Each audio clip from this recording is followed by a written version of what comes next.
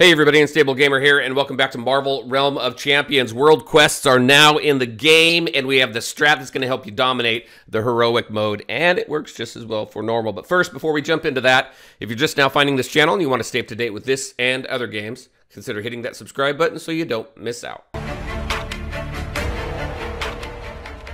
All right, and welcome back. Just a quick reminder, all the links to my social media are in the description below, so definitely check that out. I am also working on building up the community for this game on my Discord. The link is in the description below as well. So World Quest, they're in the game. I have to say, I've been excited for these, and I'm not disappointed. I really enjoy these World Quests, these first iterations of them. So I'm really interested to see what they turn out to be later on, how they evolve, things like that. I've really wanted something to build a strategy around. Old MMO days where you've got tanking and DPS and everybody's got their roles, and that's kind of what happens with this, and it works out very well. So this strategy works very well for heroic. It's going to work very well for normal because it's the exact same pattern.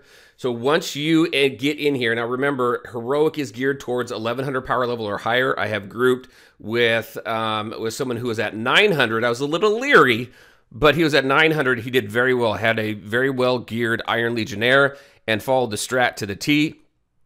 And it worked out very well, and that's one of the gameplays that you're going to see. I have 3 gameplays after this explanation that I'm going to show. All 3 are successful completions of Heroic, one with Web Warrior, and the other 2 are where I'm playing Tank. Now, the strategies between DPS and Tank are a little bit different.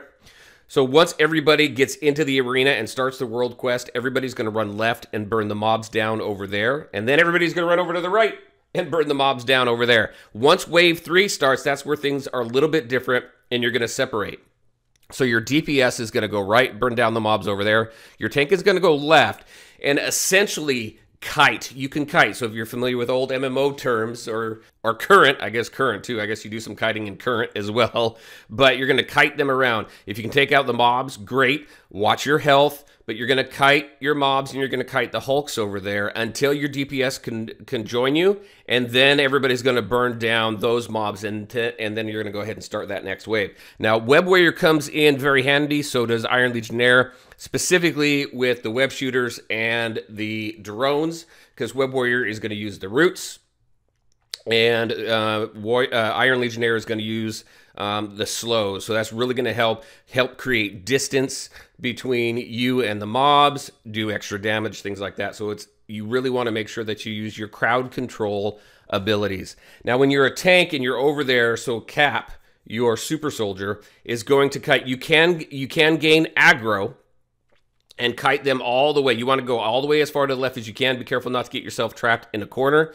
You want to sparingly use your dodge. You want to use your block as often as it is up because it's going to save you. And then you're also going to use your slows and your stuns there as well, just to help you kite, create distance. The block is going to help obviously save you from a lot of damage from the Hulk because he just decimates you. And then your dodge is going to help create distance. Whenever you do your SP2s and your SP3s with your arc shield, a lot of times Hulk's going to dodge backwards. That's going to help create that distance between you and the Hulk as well, until your DPS teammates can go ahead and join you, and then you guys burn down. Now, don't be afraid to die. That may sound counterproductive, but don't be afraid to die. Once you get Hulk down fairly well, and if you've got a sliver of life, a lot of times you're going to run to the center and you're going to gain some health between waves so that you can go ahead and continue. But if you've got a sliver of life, running to the center to gain health, you're not going to get a whole lot. So just die. It's okay to die and then wait the 10 seconds. DPS will, for the most part, by that time, either down the Hulk and get all the mobs taken care of, or they're going to slowly come back to the center so they can gain health, and then you're gonna revive right there, and then you're gonna be able to rejoin the battle, and then go immediately into the next wave and do the same thing all over again.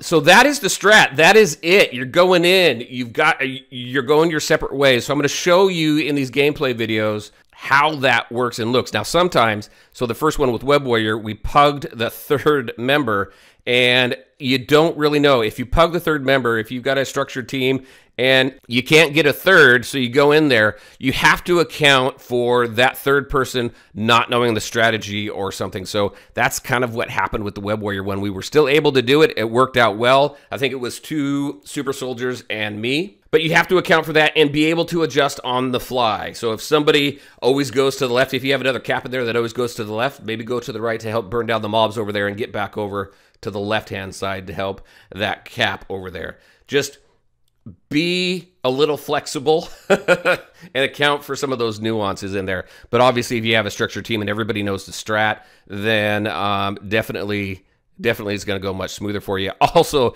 you're going to sometimes run into people with power level 300 or 600. I don't know why. I think what needs to happen, please, I think they need to put a lock in there. So at least maybe you lock it at power level 900. And if you're below 900, you can't even go and try and join or something like that. I think that would be helpful. And I think that would save some frustration. Because at least then you know the power level's going to be there. Whether they know the strat or not, oh, who knows? But at least the power level's there, right? And you're not running around with a 300 power level like I did earlier tonight. Anyway, there you go, everybody. That's the strat. I kind of rambled on. Enjoy the rest of the gameplay. Definitely let me know your thoughts on the video and the strategies. And as always, I want to thank you all for taking the time to watch the video. If you liked it, make sure to hit that like button and share your thoughts and questions in the comment section below. All right, everybody, enjoy the rest of the video, and I'll talk to you next time.